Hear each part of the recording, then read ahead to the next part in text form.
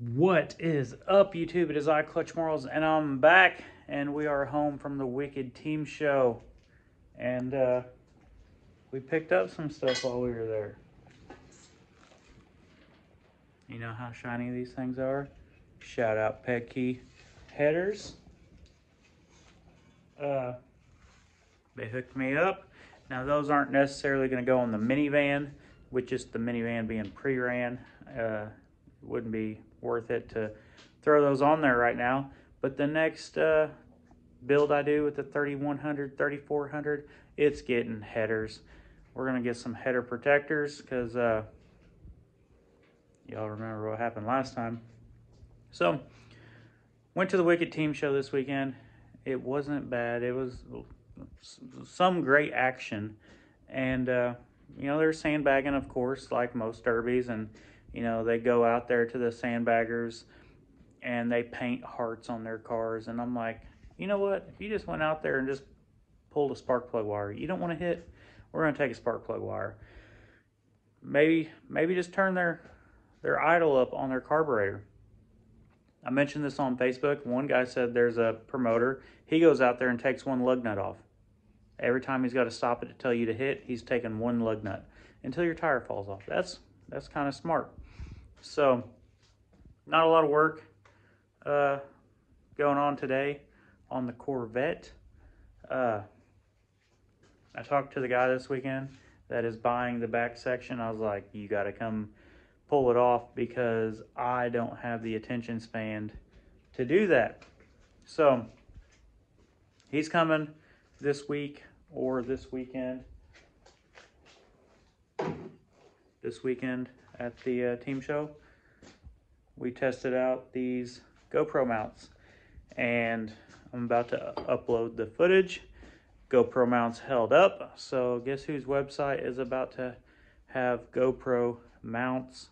We're going to be selling some GoPros here in a couple weeks, brand new. Everything, I got tired of you guys asking me, like, who builds your GoPro mounts? And I was like, fuck, you guys want GoPro mounts? Let's go. I'll get you hooked up. So, yeah, I'm going to be posting some of the highlights from the weekend on TikTok. I'll do them here on the YouTube Shorts. But, it's a beautiful, it was a beautiful weekend, kind of chilly. And we got the sun out shining now. So, I'm going to finish unpacking the truck from the weekend. We just hit 4,000 followers last week. I think we're at like 4,020 now. I appreciate you guys. My kids said they will not be proud of me doing my YouTube channel until I get one of them stupid plaques, which you don't get the plaque until 100,000 followers. So we are at 4%. Which, it sounds like a lot, but is it? We're 4%. That's a lot more than some people. So we're going to keep on keeping on. We're going to keep building this Corvette. Next thing we're doing, taking the intake off. Going to look at getting a new intake, carbureting it. Talk to my buddy Kevin Wallace. You guys remember him? He raced the Danger Ranger 500 with Cletus McFarland last year. He builds race cars. He used to race. Does occasionally in his spare time. He hit me up, said, hey, dude, I got a tubing bender. And I'm like, for race cars? He's like, yeah. I was like, once I get this thing going, I was like, I will load it up, bring it over, and, we'll spend a weekend welding the cage in this. So we're going to team up. That'll be on both of our channels. So, we got the cage figured out now. We got the seats figured out. We just got to order. Going to carburate this. It's coming right along. Got a guy wanting to buy the tires. There are 15-inch Corvette rims. And I think I'm getting 17-inch rims. 16s or 17s are the new ones that the new used ones I'm getting. So a lot's coming up. A lot is coming up this summer, spring. I'm looking forward to all of it. We're building fucking derby cars. We're building vans. I'm about to cut up the Blizzard Bash car, you know. But we're going to build some mini cars. We're going to build some mini vans. After watching some of these bone stock full-size heats this weekend, I kind of got the urge to build a bone stock car. You know, I got the setup. It sucks building these hard cars, and, you know, for Blizzard Bash, you can only run it at Blizzard Bash.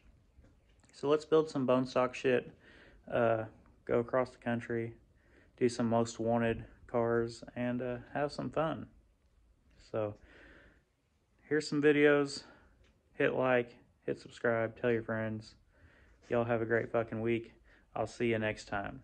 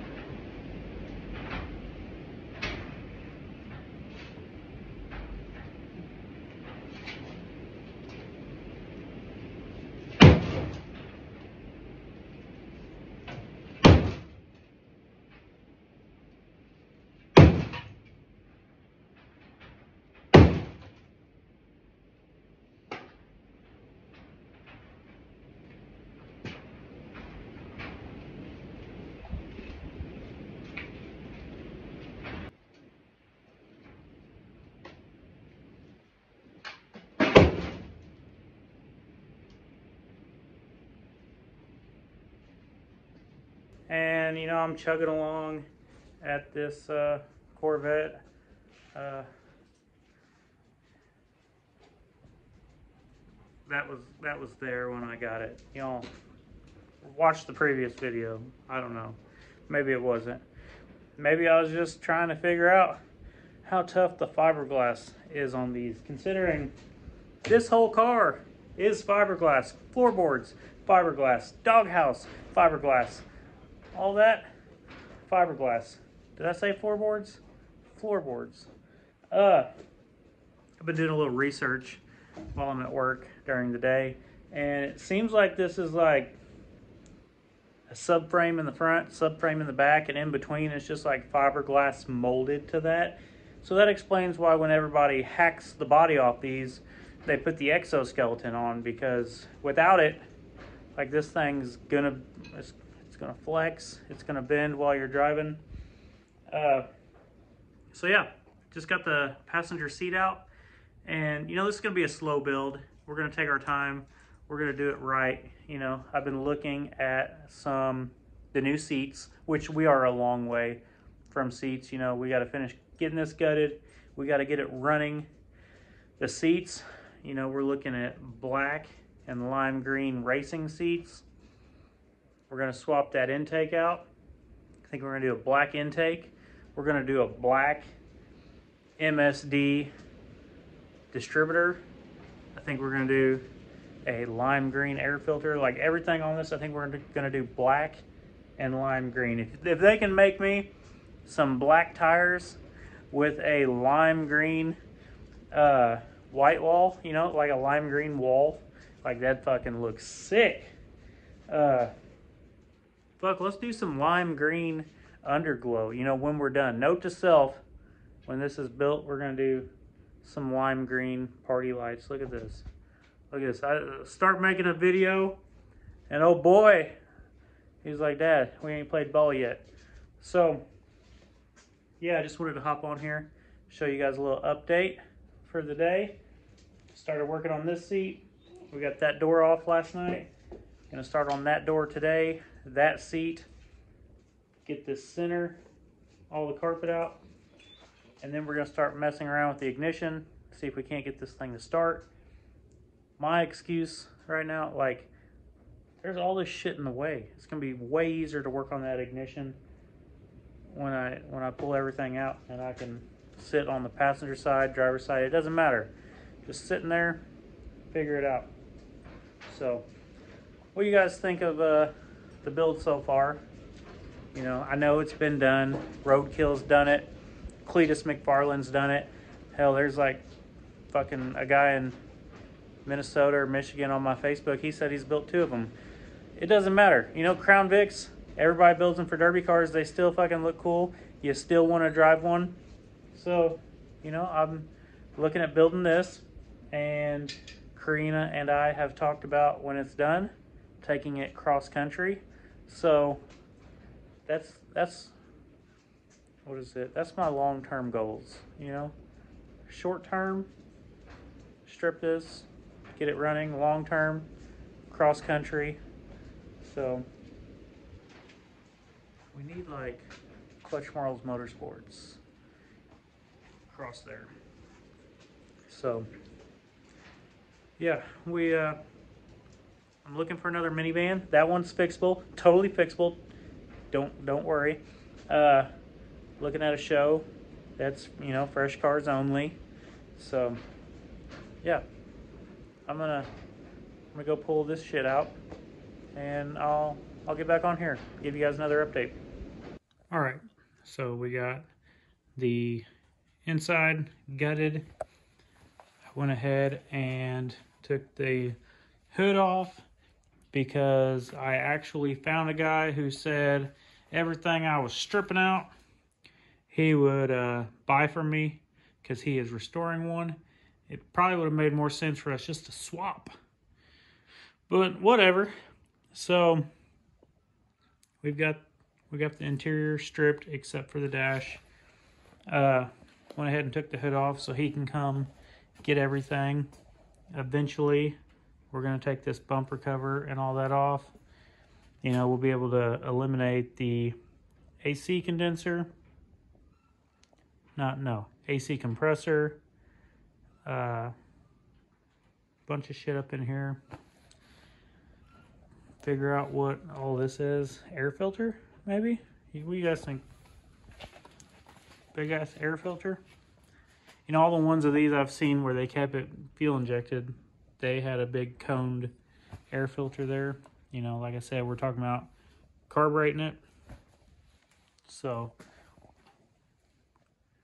we'll get to remove all this shit, come up with a better overflow, because that's not going to be there anymore. Look how wide these tires are.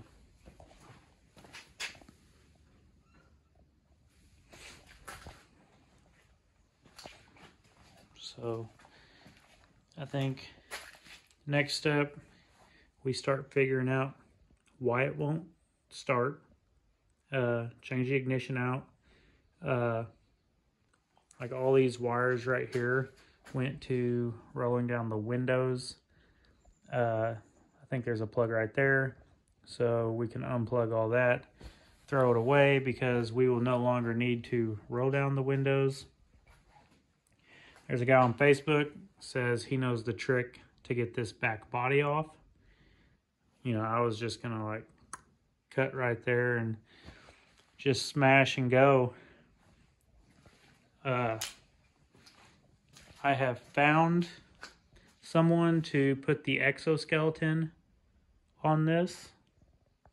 Now I know what you guys are thinking. Clutch, you build roll cages all the time, multiple times a year, aggressive roll cages that can take a huge fucking hit. Why don't you build the roll cage for this? And the answer is simple. There are road course racetracks all over the country that you can take your car to and do like a 4 to 8 hour race against other cars that are off the street or track cars. But in order for you to race at these tracks, you have to have a regulation cage. And by that I mean, like, I'm still going to have an exoskeleton, but from my understanding, what I've read into it, you know, your cage has to be made of tubing, like round tubing, and like the radius of your bends has to be a certain diameter. You just can't use, you know, like I'm an electrician, we got conduit benders at work. I could probably get a conduit bender and bend my own cage up, but the radius is going to be tighter than what the regulation allows to race at these tracks. Will I ever race at these tracks? Who knows? I'd love to, but I don't want to start off in a position where I'm not allowed to. So we're going to do it right the first time, and we'll get the exoskeleton on here. We'll get this thing going, and, you know, who knows where the road may take us. But I'm going to show you guys a little bit more.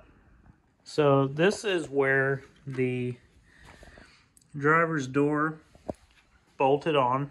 As you can see, there is steel. There's something metal behind that. Now, I personally, if I was doing my roll cage and I'm going to suggest it to the guy, I'm not going to tell him how to do his job, but, you know, we're going to do like a metal bumper, something I can put turn signals on, headlights. That is the metal frame. So we're going to have something like come off there and come this way. I believe this is metal and goes down to the frame, but this right here I believe is fiberglass. Who knows? We'll figure it out. But I want to tie all that in, and then possibly tie my cage in, like build a plate so that my cage can bolt to the factory door mounts, and, you know, continue it back. All of this is going to be gone. So possibly while he's doing the cage, I'm going to be calling around trying to figure out a fuel cell. And, you know, we're going to have to do a fuel cell mount, and that will be similar to how we do our derby cars with our fuel tank protectors. So all this will be gone. Maybe we get like a 20-gallon, 25, 30-gallon fuel tank. Probably be stainless. Put it right here behind us. And yeah, with it being carbureted, we'll run an inline fuel pump, and, you know, she'll be good to go. Now, I'm out here in the shop just chugging along, stripping this Corvette. And you guys might be wondering, like, what do I listen to, you know, in the shop while I'm working? Sometimes it's Joe Rogan, you know, sometimes it's country. You know, while I've been building this, I've been listening to the history of the United States. You know, sometimes I listen to the history of the other countries. And, you know, I'm a fucking nerd. I'll admit to it. But, you know, it's kind of interesting shit. And it's like, you know, in the future, you know, there's often times when someone asks a question and I know the answer and I don't know how I know the answer. And it's because I listen to stuff like this subconsciously while working on cars. So, you know, give it a shot, you guys. Listen to, you know, documentaries, history shows. I've listened to some of these deals where they teach you how to speak Spanish. Hola, me llamo Clutch. It's evening. That'd be buenas noches. You know, that's hi, my name's Clutch. Good evening. So, yeah, I'm going to get back to this now.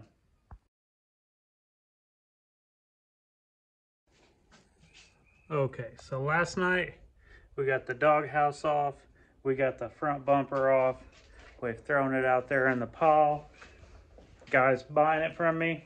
Now today, you know, somebody called me like the Wish version of Whistling Diesel, and I'll fucking take it. You know, that to me, that's a compliment. I'm a big fan of Whistling Diesel. You know, he's got more money than he knows what to do with, so he just constantly fucks shit up. I would love to have that problem. So I was going to come home from work today, take a saws off, and just, you know, play whack-a-mole with this thing. We're going to cut the fuck out of it. But last night as I was laying in bed, about to fall asleep, I had a guy message me and ask if he could buy the back section of this car, the quarter panels. And I'm like, well, it's got an axe size hole in the passenger side, but you could probably fix it. And they're like, cool, let us know when you get it off. So now I got to figure out how to fuck to get this off. So I've been saying it since day one. You know, the whole thing is fiberglass. So it looks like that's a rivet. Rivet. I sound like a fucking frog. Rivet. Like, I'm gonna rivet. I have to go through here because, as you can see, this is all molded. Now, let's look underneath here. We might be able to take this piece out, but like all of this, like this appears to be one big section.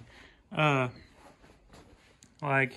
just look right here. Like, I do not see any, and that might be a seam. So it might be this half and that half, but now I gotta properly try to figure it out.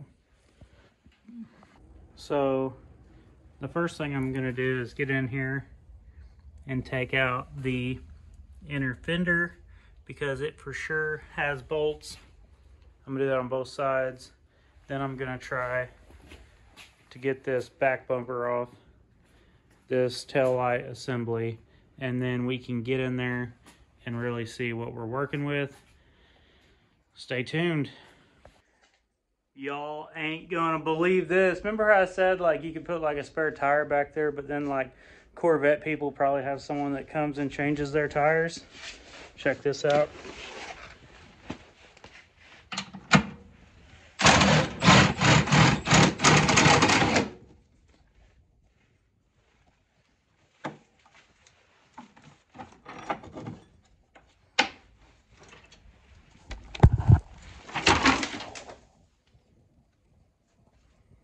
That has got to be the coolest fucking tire thing I've ever...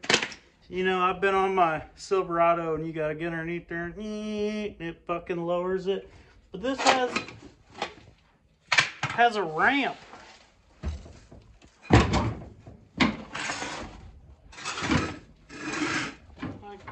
look at that. That's pretty sweet. Fancy. Okay, so far, to get the back bumper off, you got to take the license plate off, stick your hand up in here to this taillight, take those bolts out, stick your hand in here, take these bolts out, do the same thing to that side. Okay, so we got the taillight assembly off. I had to stick my hand in each of the taillight holes and work all these bolts out all the way down through here. Fucking sucked. I guess they don't ever expect you to take that piece off. Now let's figure out how to get this off.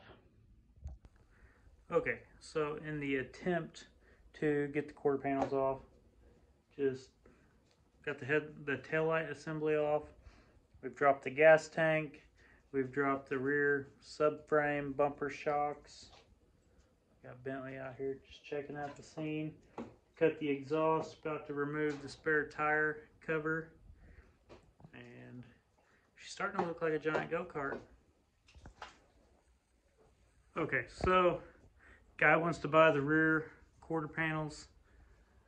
I spent like 3 hours, got the heat gun out, drilling rivets, using the heat gun. I gave up. I was getting to the point of frustration. I want to take a Sawzall to it because I don't have the attention span to do that. So I hit the guy up. I said, yo, if you want these, you got to come take them off because I ain't fucking doing it. I can't. I'm ready to hack.